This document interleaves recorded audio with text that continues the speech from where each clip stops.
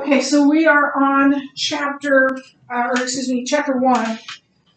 page, we're going to start on page 13. I'm going to read this again. So the first chapter is called Can We Handle the Truth? The main idea is that truth is absolute, exclusive, and knowable. To deny it, you must affirm it is true. And then there's some terms there that we'll go over as we go through this. And then remember that the whole book is a logical argument. And the first 2 points of that logical argument are truth about reality is knowable. Now, you can say that, but what proof do we have of that? So that's what we're going to talk about. The opposite of true is false. And so in the first couple of chapters, we'll be walking through those 2 statements and determining if they are true or not. So, the Embolden questions, we're going to discuss the first 3 questions. So, I want to hear from you on these. So, the first question is define truth in your own words. How would you define the word truth? What is truth? Yes? Something that is right in the eyes of God. Something that's right in the eyes of God. What else? Yes? Something you can prove. Something you can prove. Oh? Correct. Something that's correct.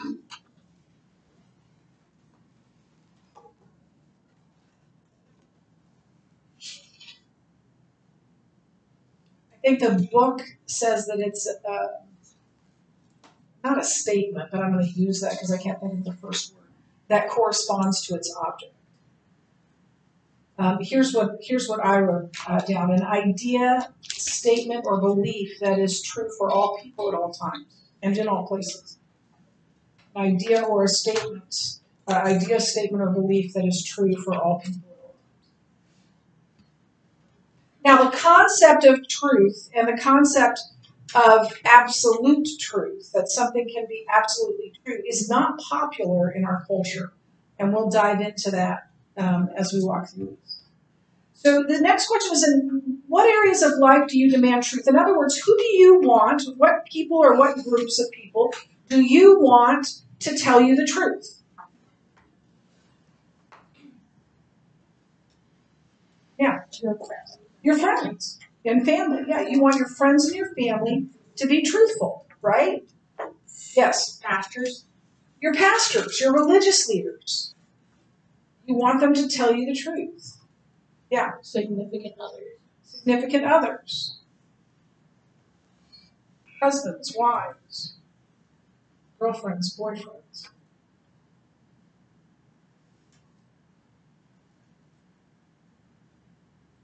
Who else?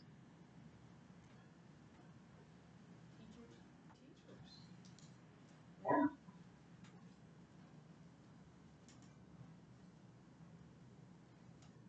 Do your teachers want truth from you as well? Absolutely. What about the media? Do you want the media to tell us the truth? Yeah. Listen, I will, and this is going off track a little bit, but I believe this, that we now are in a place where there is so much disinformation available. And there are people around the world whose job it is to float false narratives, to get people to believe it and to tweet it out and to, put it on Facebook. And we are close to becoming a culture and a world that can't discern truth from fiction. That's scary. And I think it's one of the biggest issues of our time, that we can't even know what's true and what's not true. I received a text from a dear friend, and it was a group text, a bunch of women that we were all in MOPS together many years ago. And it was this seemingly, this text that had been sent out by a very famous pastor, saying that there were imminent death threats for Christians in Afghanistan. Look, things aren't going well in Afghanistan, and it's not going to be good for Christians. But that particular email was never sent by that pastor. Someone sent it as though it was that pastor, but it wasn't. It was false. and it was to get people all riled up about something that wasn't true. We've got to be careful. We can't just believe, we can't just click share, share, share. Vet your sources. It's a big problem in our society. So why is truth so important in life?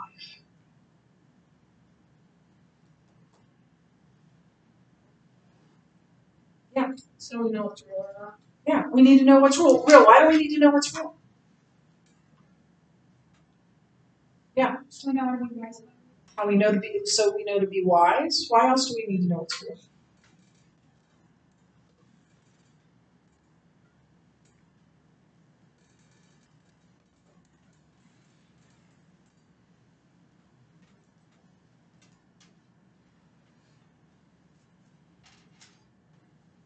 Yeah.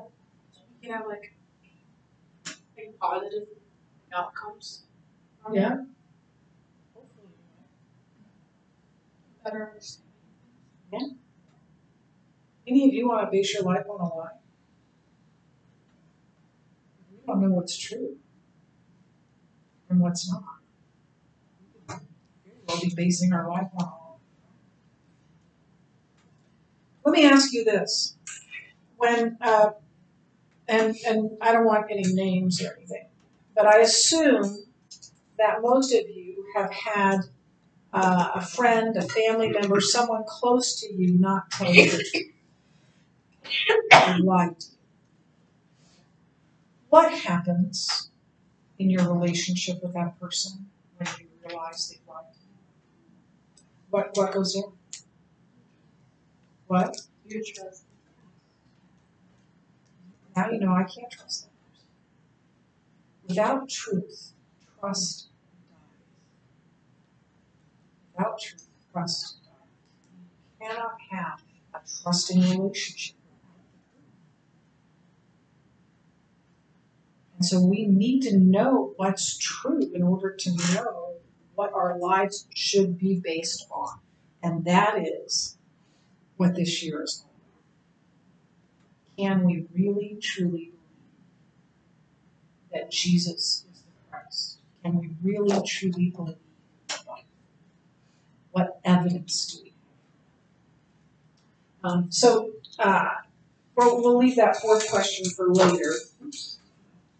And then turn in your big atheist book, chapter 1, which is 35. well, let's start on 33. You see that chapters 1 and 2 will cover the first 2 points. The truth about reality is knowable, and the opposite of true is false. We'll have a quiz after the first chapter. You will have a test after chapters 1 and 2.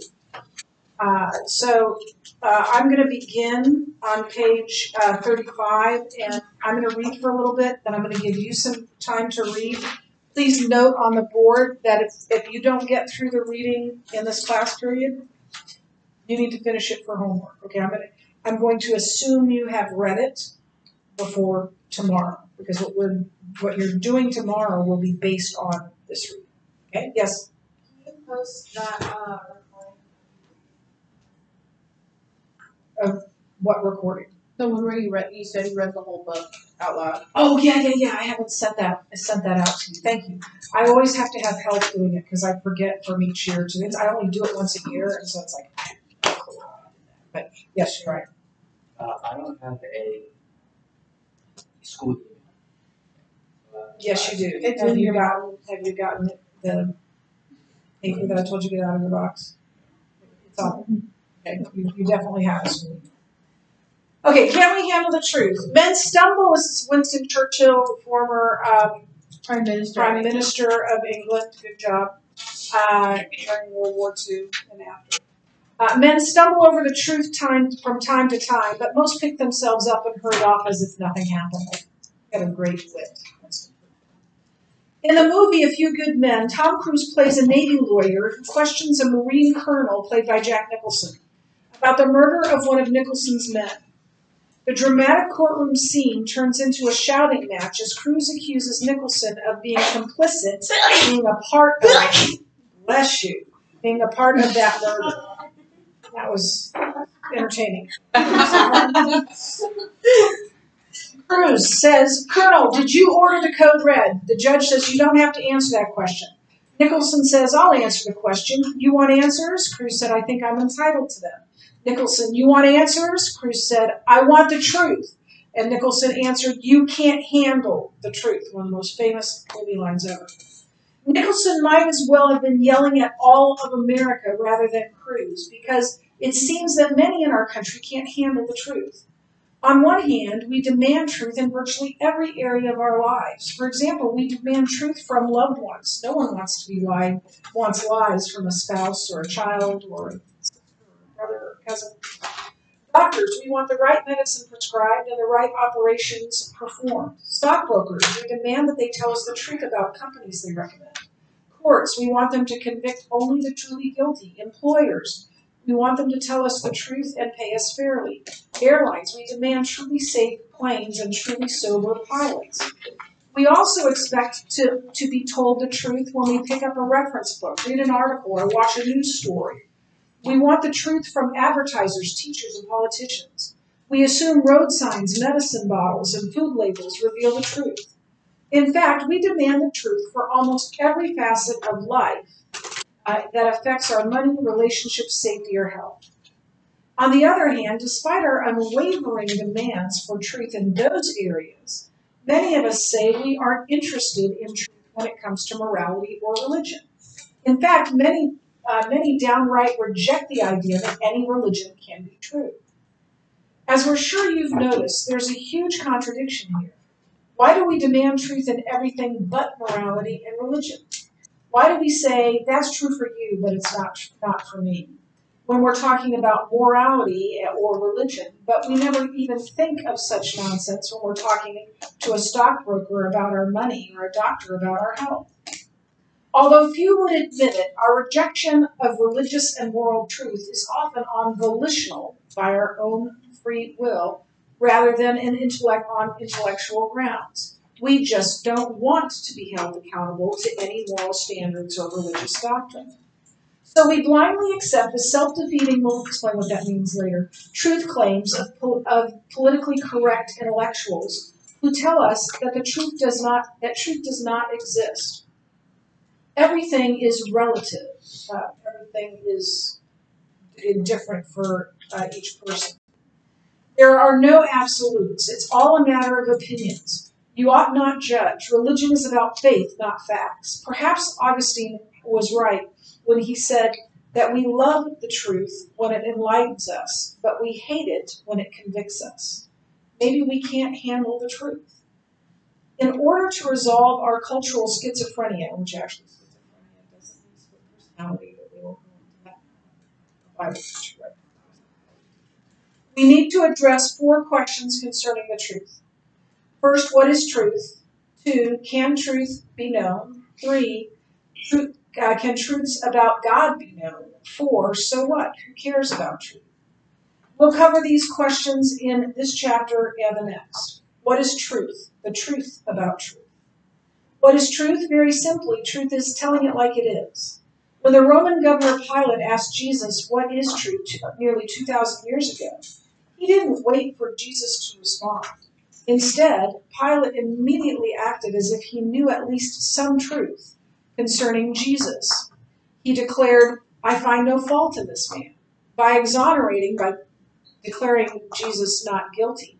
Exonerating Jesus, Pilate was telling it like it is. Truth can also be defined as that which corresponds to its object, or that which describes an actual state of affairs.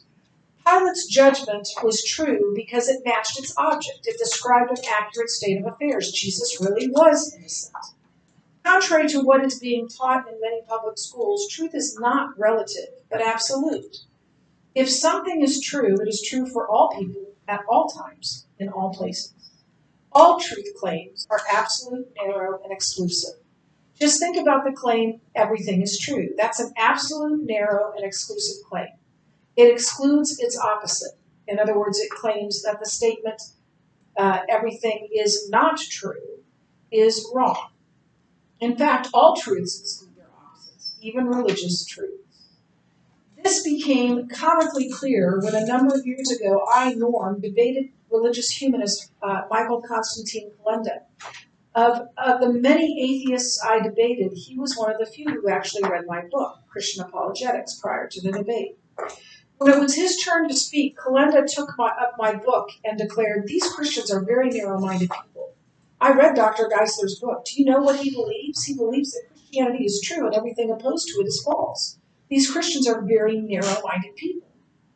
Well, Kalenda had also written a book, which I had read before. It was titled Religion Without God, which is sort of like Romance Without Spouse. When it was my turn to speak, I held up Kalenda's book and declared, "These humanists are very narrow-minded people. I read Dr. Kalenda's book. Do you know what he believes? He believes that humanism is true and everything opposed to it is false. These humanists are very narrow-minded people." The audience chuckled because they could see the point. Humanist truth claims are just as narrow as Christian truth claims. For if H, humanism, is true, then anything opposed to H is false. Likewise, if C, Christianity, is true, then anything opposed to C is false. There are many other truths about truth. Here are some of them. Truth is discovered, not invented. It exists independent of anyone's knowledge of it. Gravity existed prior to Newton. Truth is transcultural. If something is true, it is true for all people in all places at all times. 2 plus 2 equals 4 everywhere, for everyone, everywhere, at every time. Truth is unchanging even when our beliefs about truth change. When we began to believe the earth was round instead of flat, the truth about the earth didn't change. Only our belief about the earth changed. Beliefs cannot change fact, no matter how sincerely they are held. Someone can sincerely believe the world is flat, but that only makes that person sincerely mistaken. Truth is not affected by the attitude of the one professing it. An arrogant person does not make the truth he professes false. A humble person does not make the error he professes true. All truths are absolute truths. Even truths that appear to be relative are really absolute. For example, I, Frank Turek, feel warm on November 20th, 2003, may appear to be a relative truth, but it is actually absolutely true for everyone everywhere that Frank Turek had the sensation of warmth on that day. In short, contrary beliefs are possible, but contrary truths are not possible. Do you hear that? Contrary beliefs are possible, but contrary truths are not possible.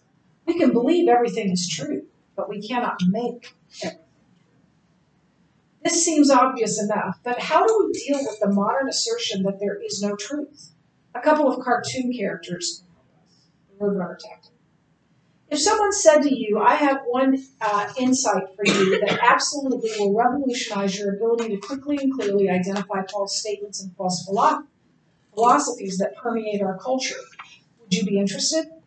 That's what we're about to do here.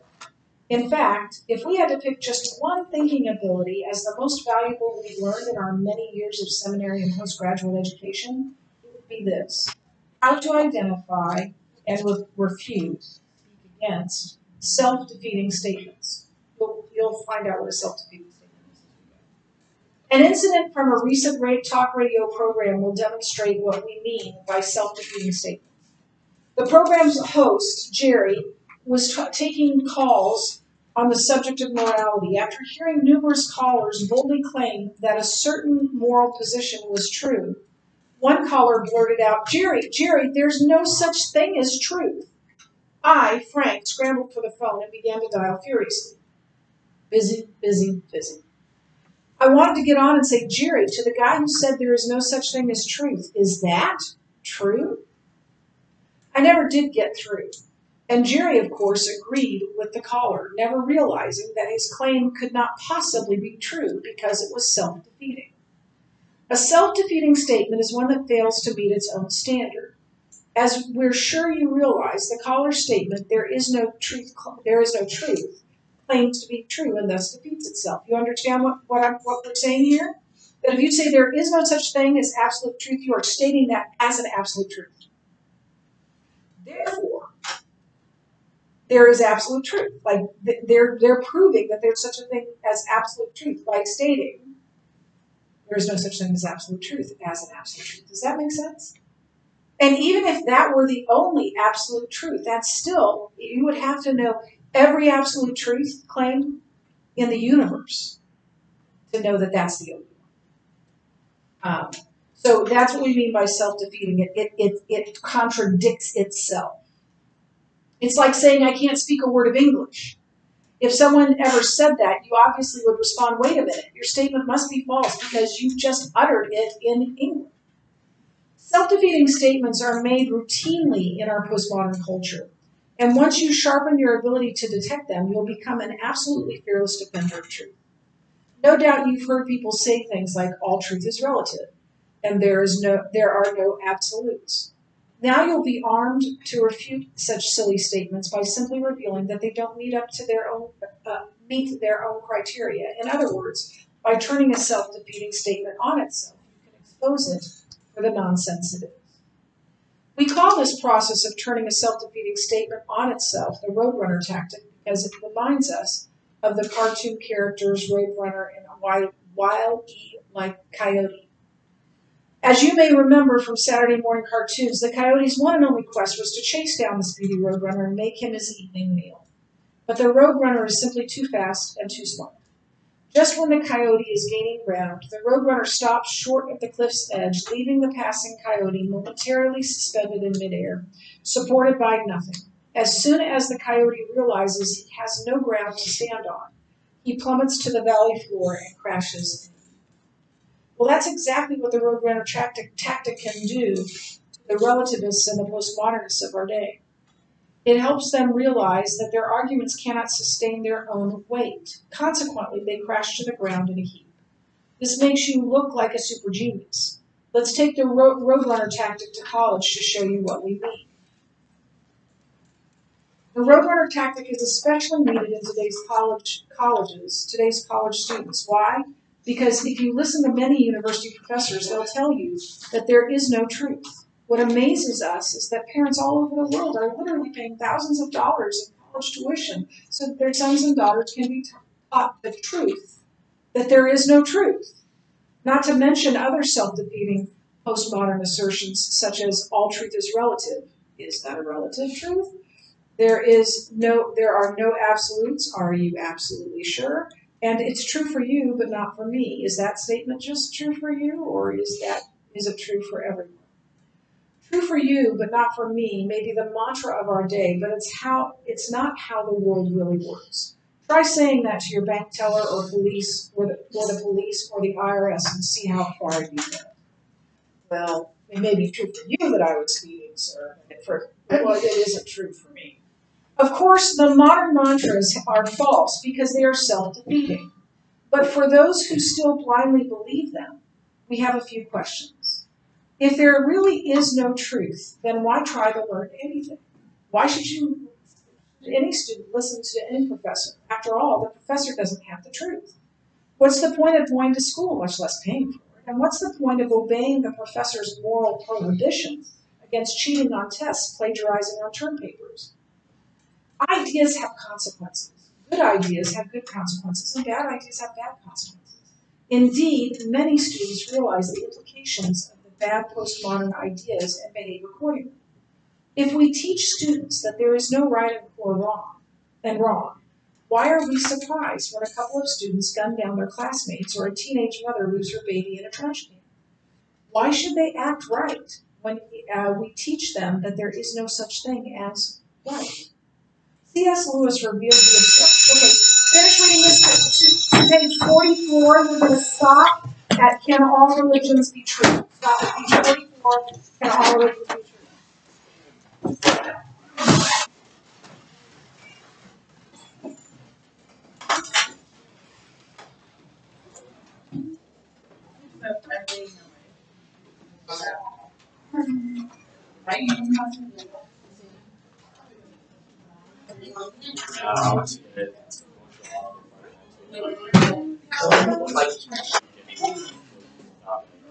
using it all the time. I just do need to do the first. Next verse, please. I'll take it. No, we're done.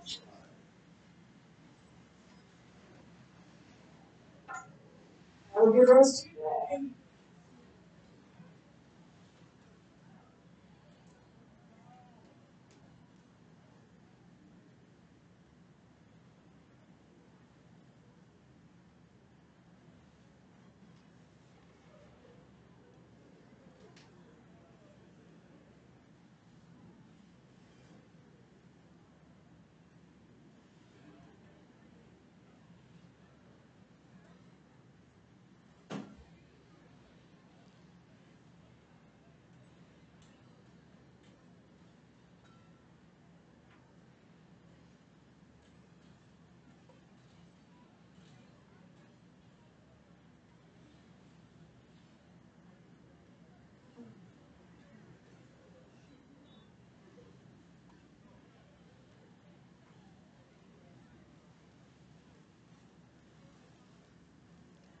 Sorry, forgot to turn it off.